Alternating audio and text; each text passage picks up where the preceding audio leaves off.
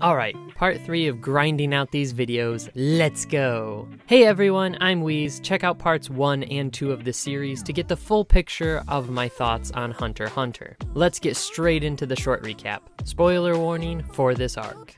After leaving Killua's home, Gon and Killua go to Heaven's Arena to earn some money and train to get better. The arena is built with a progression system that gives you harder opponents as you get to higher floors in the tower. Although they get through the lower levels easily, once they reach level 200, they face obstacles that they can only overcome with a special power called Nen. Hisoka is in the higher levels, killing time and contestants until he has to go to York New City to meet up with the rest of the Phantom Troop. Thankfully, a Nen teacher named Wing offers to teach the boys, and they pick up the new techniques quickly. After a few fights with difficult opponents in level 200, Gon and Hisoka face off in an epic fight where, despite losing, Gon delivers the punch to Hisoka that allows him to return the badge that Hisoka had given him. After that, they decide to go visit Mito, so they leave for Gon's old home on Whale Island. Okay, so there were a lot of cool fights in this arc. This is really the first time we get good old-fashioned beat up your opponents kind of fights. But the added rules for being more of a combat sport gave an extra twist of complexity,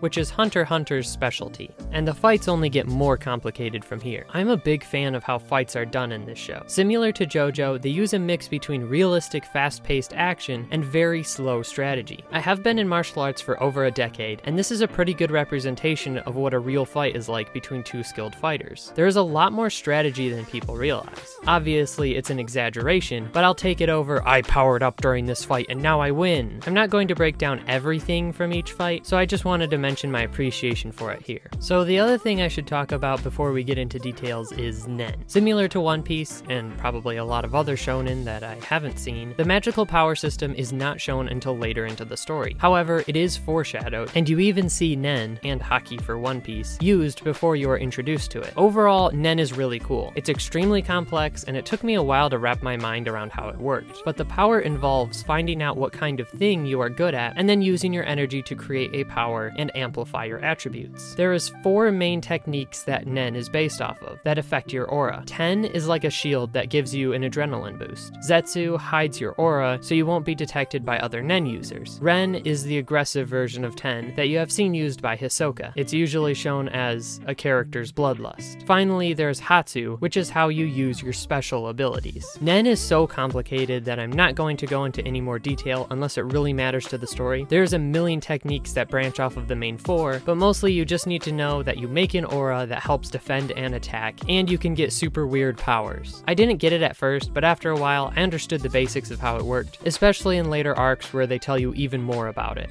Alright, we've got some new characters. Zushi, who I don't really like, but I do feel bad for. He introduces Gon and Killua to Nen and his master Wing, who trains them. He quickly gets passed in skill by the very special boys, even though he had been training for much longer. We also have Wing, who gave me kind of a bad vibe at first. I felt like he might be some kind of secret antagonist, but he was actually just there to teach Gon and Killua about Nen, as it is the true final test in the Hunter exam. I like having a teacher that isn't the stereotypical wise old mentor. They could have easily made Chairman Netero their teacher, but Hunter x Hunter respects its world too much to give them someone so important in the world as their teacher. I appreciate that the main characters are still just people in this world, and even if they are impressive, they aren't the most important or some kind of chosen ones that get extra special treatment. But Wing is fine. I like he isn't stereotypical, and he's a little messy, but I don't really love his character. We also have Machi, who is the first real member of the Phantom Troop we have met. She uses her ability to heal Hisoka after his fight with Castro, who is another new character that doesn't survive this arc. She reminds Hisoka to meet the troop in York New before leaving. She is a cool character, just used to build suspense for the next arc. There is a lot of mystery still around the Phantom Troop, but we are slowly learning how they work. Then there is the 3 hacks who become the main antagonistic force until the final match with Hisoka. They were fine, I liked their design, and you get to see some of the wacky abilities Nen users use. Overall, they were nothing great. This arc was mostly fighting and training. Most of the runtime was explaining Nen and going through the fights. Usually I go chronologically, but I'm going to jump around to all the big things for this arc because they aren't so connected that you need context. First, learning Nen is the final test for truly becoming a hunter. Because of the power of Nen, it is kept as a secret from the general public, so they don't mention it during the hunter exam. It seemed a little too easy for Gon to already be a pro hunter, and he still seems pretty weak, so learning that there was a little more to it was a good reveal for me.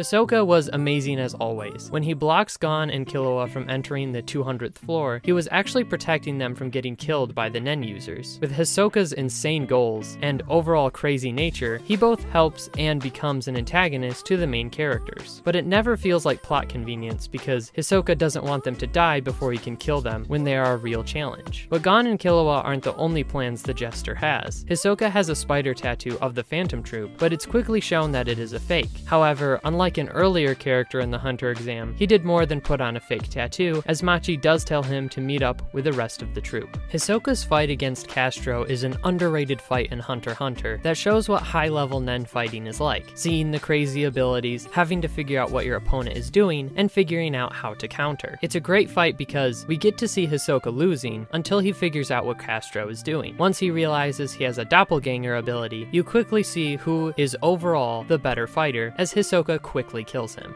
I can't finish talking about Hisoka without talking about Bungee Gum. It has the properties of both rubber and gum. I really love this power. It's weird enough that it fits Hisoka, but it isn't overly complicated. Hisoka uses it so well that it is extremely powerful as well. Hisoka versus Gon is the last Hisoka moment I have to talk about, but I'll get into that in a minute. The next thing we have is the three guys who want easy wins against the newbies coming into the 200th floor. It makes sense. But then they go and threaten Zushi, unless they forfeit the fights, giving them more victory so they can challenge a floor master. You need 10 fight wins to challenge a floor master, and then you get your own floor and a penthouse. Because of the hostage situation, Killua promises to give up during his fights, and they release Zushi back to him. This makes Killua really mad, and he has his next freaking epic moment. While Sao Deso, the one who threatened Zushi, is in his room, Killua appears with a knife above his head, warning him to never appear before them again. Then Sao Deso concedes because of fear and calls his friends to warn them how dangerous Killua is. Godo and Rivulet don't seem to be scared by him until they realize Killua is in the same room. He asks them to fight by the rules and they agree. Dang, Killua is amazing.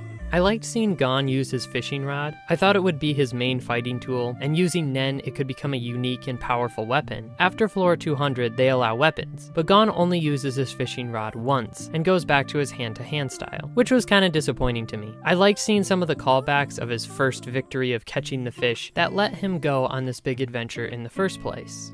Then we have Heaven's Arena itself. I like the whole vibe and system in place, fighting to get more difficult fighters and going further up the tower. It's very linear progression that's fun to see. Reaching the highest levels makes you one of the best fighters. Maybe it's just nostalgia from making me remember the fighting arena from Knights of the Old Republic. Anyway, Heaven's Arena scoring system is interesting. It seems killing isn't punished if it seems to be an accident, but knocking an opponent out or scoring 10 points wins the match. They try their best to keep the fights from being death matches, with the judges fudging the score system if they think one opponent will kill another. You score a point from getting a clean hit, and 2 points from a critical hit. This is decided by a judge, which is which. If a fighter hits the ground, the opponent is also awarded a point. With all that said, we are on to the climax of this fight, the battle between Gon and Hisoka. Part of how Hunter x Hunter subverts expectation while still having fantastic payoffs is by stretching plot lines throughout arcs. Because Hisoka gave Gon his tag in the middle of the Hunter exam, you have multiple times where Gon could deliver the punch, but it holds off until the end of Heaven's Arena to give the satisfaction.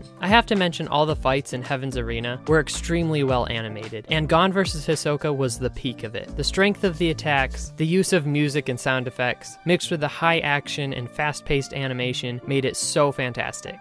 The best shows, especially in shonen style, allow the hero to lose. It not only shows you need to struggle and work hard to achieve your goals, you also have to lose too, but sometimes you might lose the fight, but also achieve your goals. Gon is defeated in the fight by a technical KO, but he realizes his potential. Hisoka is leagues above Gon in skill and talent, but Gon is still able to get the clean punch that he needed and return Hisoka's badge. All around, this fight did not disappoint in stakes, power scaling, which I will get into a later video. Most power scaling is pretty stupid, but it is needed for a story like this. Animation or satisfaction. Gon also used strategy, which was very refreshing.